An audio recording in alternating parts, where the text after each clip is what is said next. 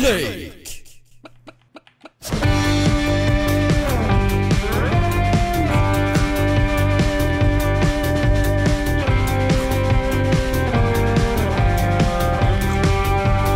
Come on! Come on!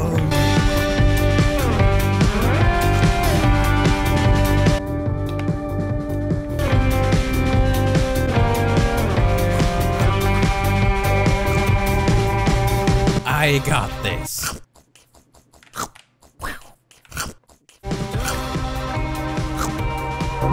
I only need 4 more to beat my high score. Come on! Come on! Come on! No!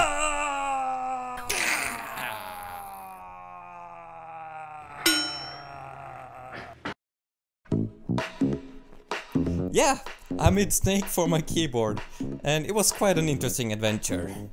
Dum dum dum dum dum. Copy. Yoink. Why it's not working? Yeah. Yeah. Whoa.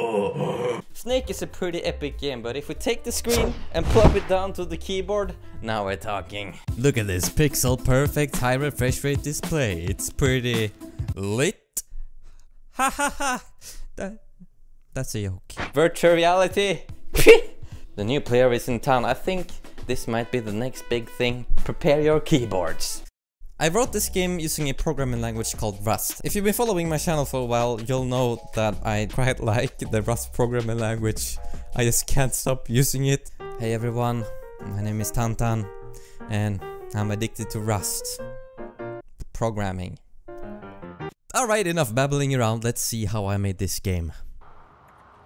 First, we need to figure out how to change the lights on the keyboard. I've never done this before. Almost everything in this project is brand new to me. I come with good news and bad news. Let's start with the bad news first. There is no universal way to change the lights on a keyboard, I don't think. This is not okay. The good news though is that the specific manufacturer of the keyboard I'm using, it's called the Wooting, they have a library for doing just that. So let's make the keyboard lights light up. Using magic. No, I mean programming, yeah.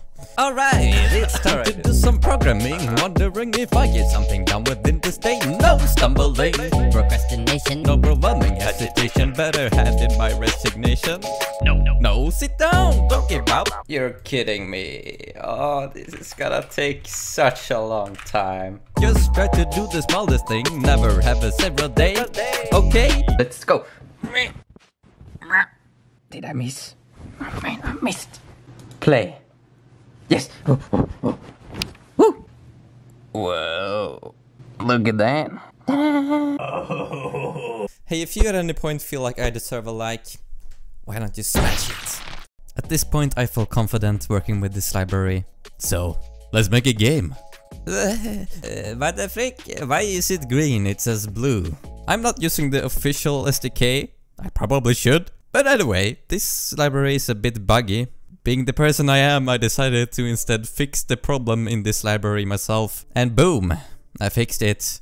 Open source contributing. Feels good, man. Alright, everything is in order. Let's add a freaking snake. Hey, got the snake. Got the snakey ticky snake. Touch out the fruit. That's good. Snake's dead. No. Snake goes the bomb. That's how we go. Maybe play it one more time. No? No. I got that menu very clean. Code on the roll. Yeah. I just take the programming cause I can't rap though. No. Oh man.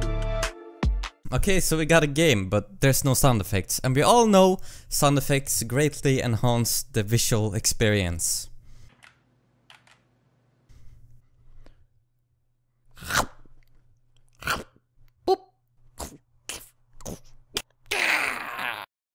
Alright. Let's see how the game plays without me talking over it for a moment. Okay.